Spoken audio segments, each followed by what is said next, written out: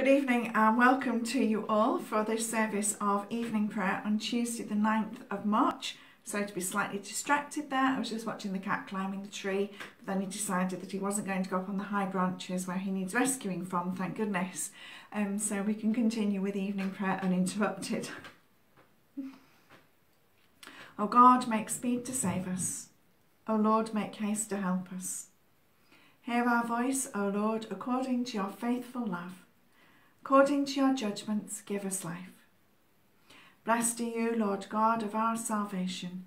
To you be glory and praise forever. In the darkness of our sin, you have shone in our hearts to give the light of the knowledge of the glory of God in the face of Jesus Christ. Open our eyes to acknowledge your presence, that freed from the misery of sin and shame, we may grow into your likeness from glory to glory. Blessed be God, Father, Son, and Holy Spirit, blessed be God forever. That this evening may be holy, good, and peaceful, let us pray with one heart and mind.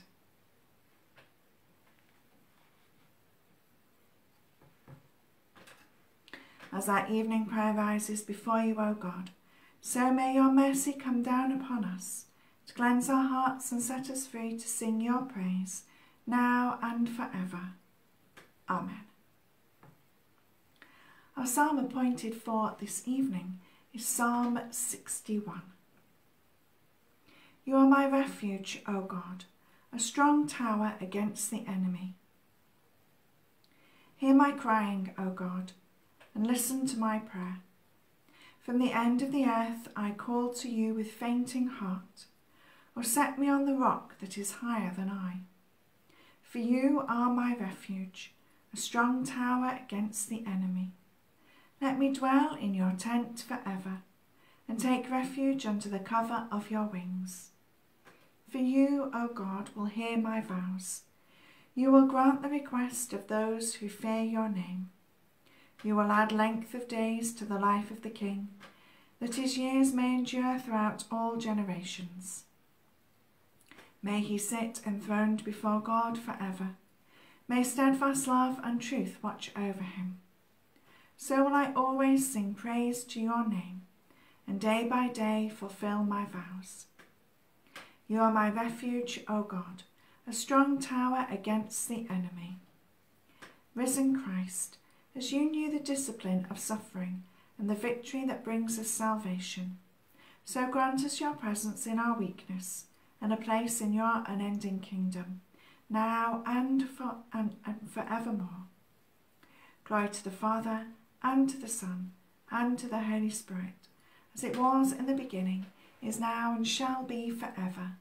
Amen. So we continue our readings from the book of Genesis this evening, chapter 47, verses 28, through to the end of chapter 48. Jacob lived in the land of Egypt for 17 years. So the days of Jacob, the years of his life, were 147 years. When the time of Israel's death drew near, he called his son Joseph and said to him, If I have found favour with you, put your hand under my thigh and promise to deal loyally and truly with me. Do not bury me in Egypt. When I lie down with my ancestors, carry me out of Egypt and bury me in their burial place. He answered, I will do as you have said. And he said, Swear to me. And he swore to him. Then Israel bowed himself on the head of his bed. After this Joseph was told, Your father is ill. So he took with him his two sons, Manasseh and Ephraim. When Jacob was told, Your son Joseph has come to you, he summoned his strength and sat up in bed. And Jacob said to Joseph, God Almighty appeared to me at Luz in the land of Canaan, and he blessed me. And he said to me, I am going to make you fruitful and increase your numbers. I will make of you a company of peoples, and will give this land to your offspring after you for a perpetual holding. Therefore your two sons were born to you in the land of Egypt before I came to you in Egypt, and now mine. Ephraim and Manasseh shall be mine, just as Reuben and Simeon are. As for the offspring born to you after them, they shall be yours. They shall be recorded unto the names of their brothers with regard to their inheritance.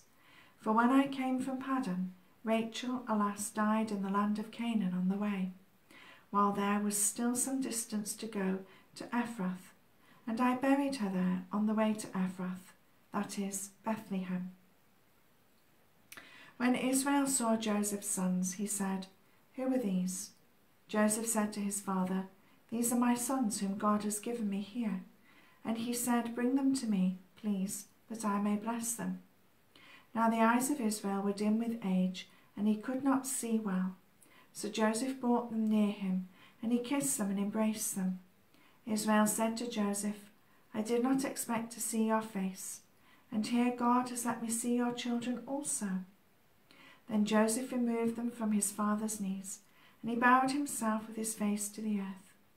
Joseph took them both, Ephraim at his right hand towards Israel's left, and Manasseh in his left hand towards Israel's right, and brought them near him.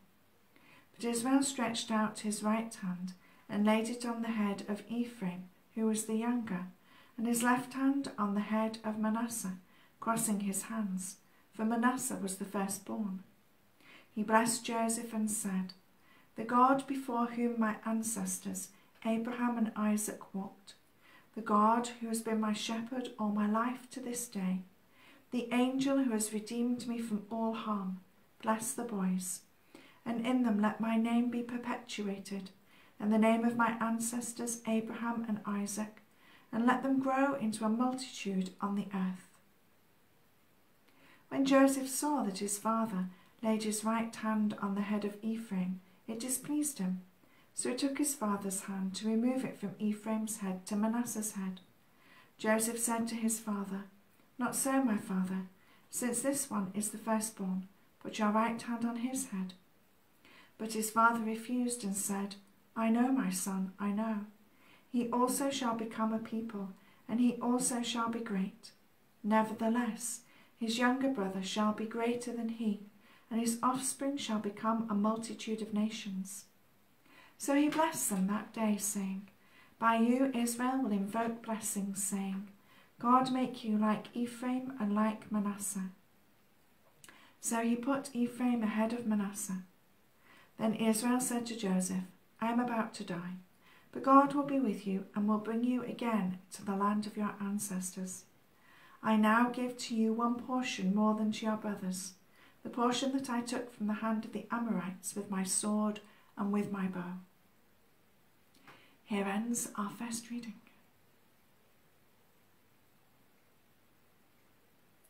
Song of Christ the Servant.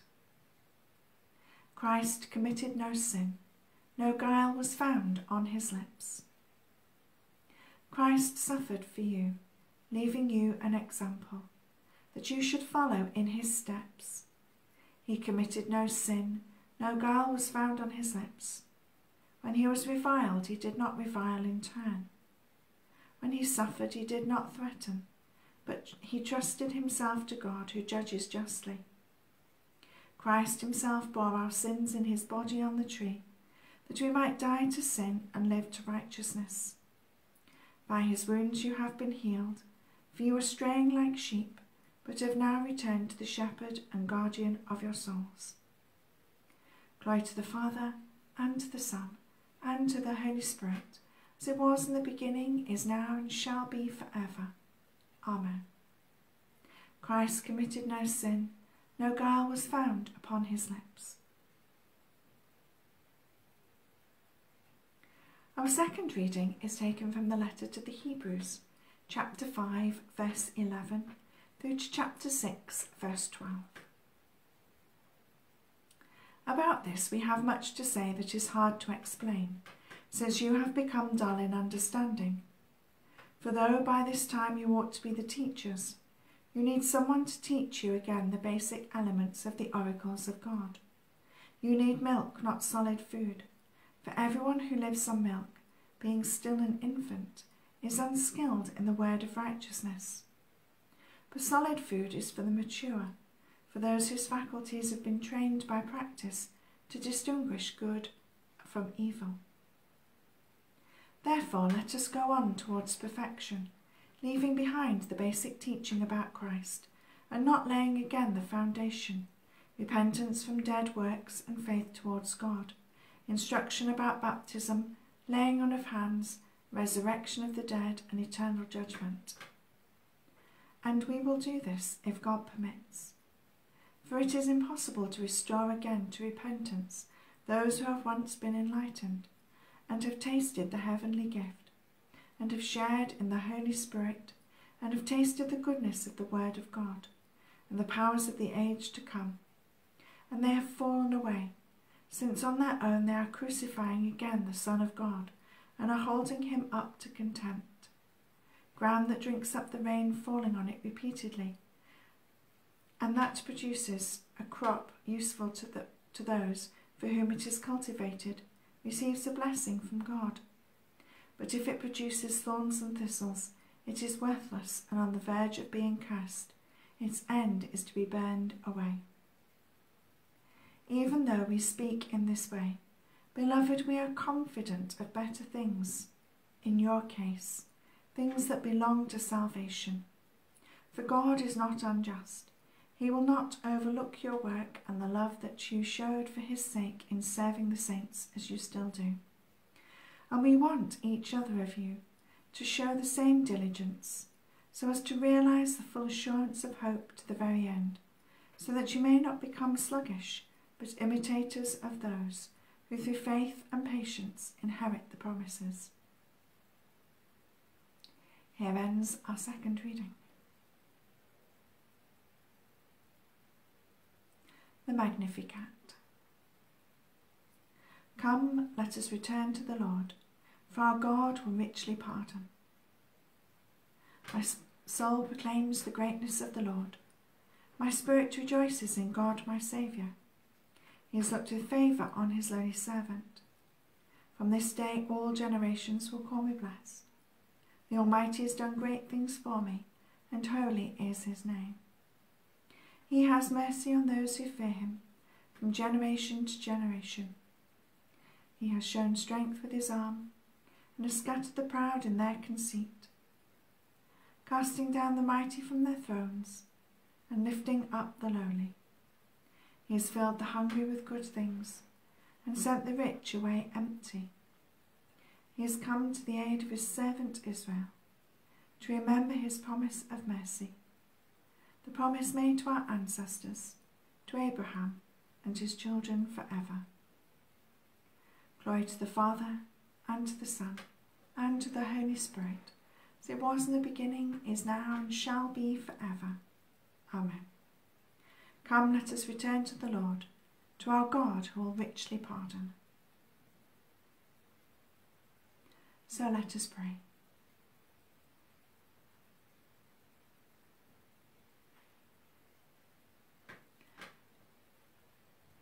We thank you, Lord, for this day, for all that it has brought us, for the people we may have met with, the conversations that we've held, the people who have asked us to pray for them, and for rest and relaxation that we may have been able to enjoy. We thank you that we are able to meet together this evening to hear the words of Scripture and to make our prayers together. For our parish prayer intention, we pray for those who provide all we need. Help us, Lord, never to take for granted those things that we have around us, the things that make our lives comfortable, the things that take away the worry. We thank you for the food we have to eat, clean water that we have to drink, shelter over our heads, family and friends, even if we miss seeing them. We know that they still love and care for us. We thank you for the access that we have to education and to medicine, for those things that we can so easily take for granted. We pray for those across the world who long to have even a fraction of what we have. And we pray especially for those who try to alleviate the suffering of your children, Lord, remembering that we are all created equally in your sight.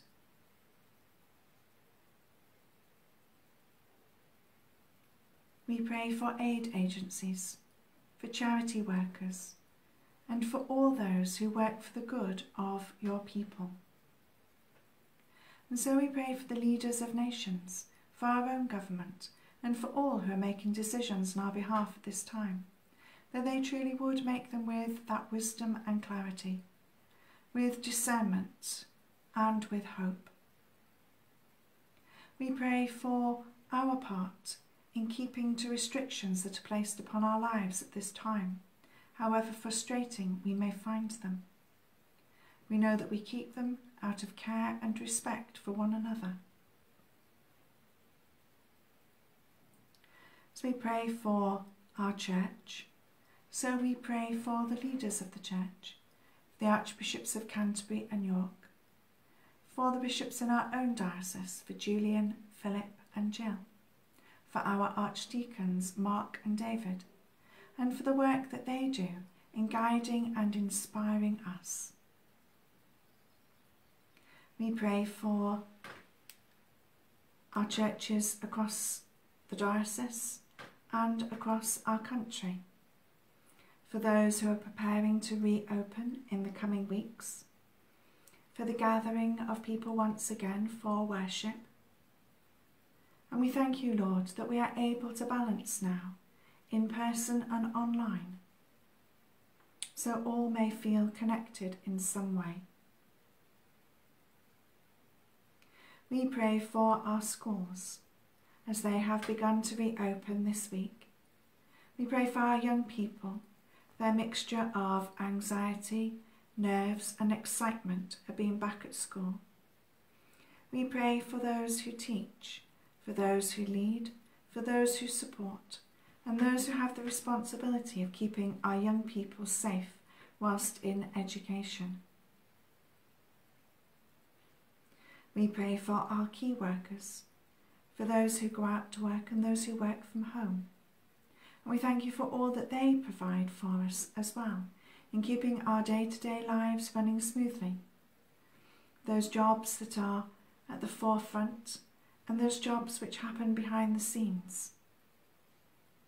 We pray for those businesses, for those places that will be reopening in the coming weeks, for employers in their responsibility of keeping their workers safe.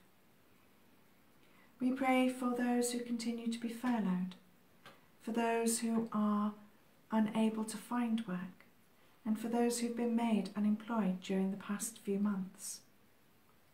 Lord, we ask that you would be with them and with those who try to help them and provide for their needs. And so we continue at this time to pray for all those who work in the medical profession. We give thanks for them, that they have heard the call upon their lives, who have trained for so many years to be able to care for those who are sick. We pray for those who work in our hospitals, for those in intensive care, for those working on the wards, those who work behind the scenes, and for our hospital chaplains, for the pastoral care and support that they provide for patients and staff alike. We pray for those who find themselves in hospital at this time. We continue also to pray for the work of our local hospices and the care that they provide for those who are coming to the end of their life. We pray for care homes, sheltered accommodation, nursing and residential homes, and especially for those places that have witnessed the joy of family members being able to meet once again. We pray for those who go out into the community to work, for carers, health visitors, district nurses, those who provide meals, and the many other ways in which people are cared for in their own home. We pray for our GP surgeries, pharmacies and health centres, and especially for all places that have been vaccination hubs today, for those who have administered vaccines and those who have received them.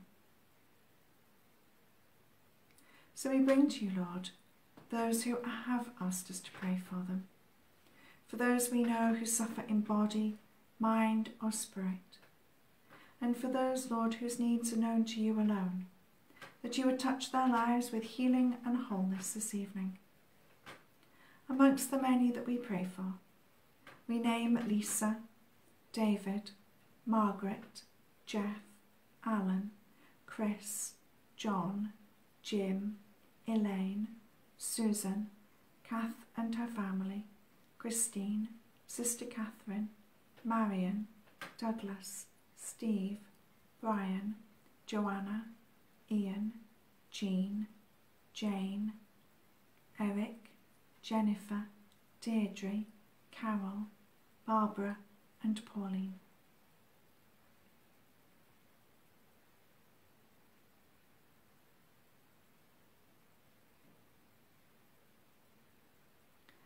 Lord, we ask for that healing for them all this evening.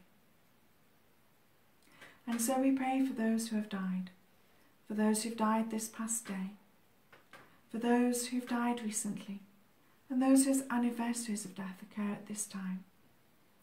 Lord, we ask that you would bind up the broken-hearted, that you would comfort those who mourn, and wipe away the tears of those who grieve.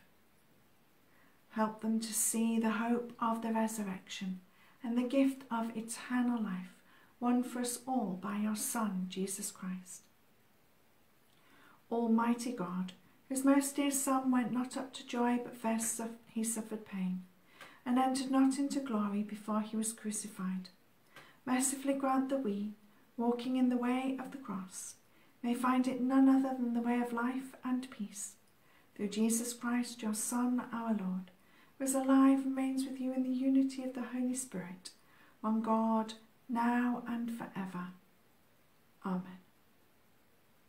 Trusting in the compassion of God, as our Saviour taught us, so we pray.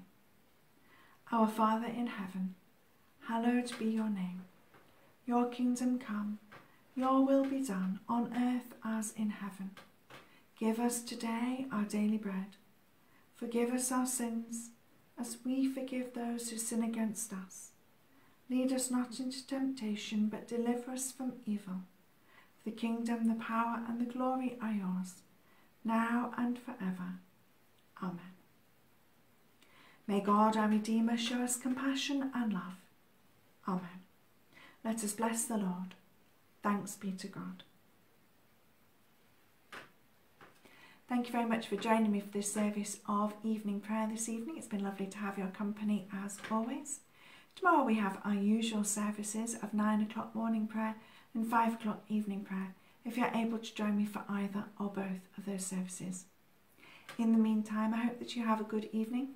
You stay safe, take care, look after yourselves, and you remain, as always, in my prayers. Do take care.